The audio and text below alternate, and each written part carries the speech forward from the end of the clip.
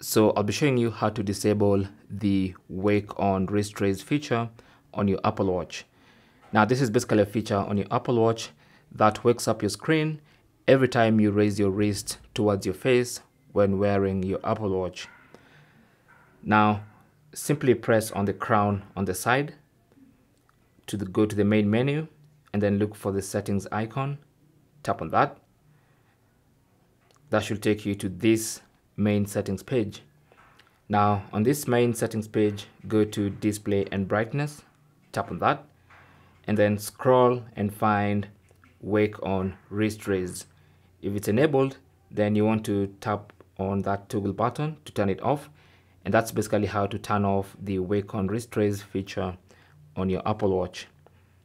Thanks for watching. Leave your comments and questions down below, and good luck.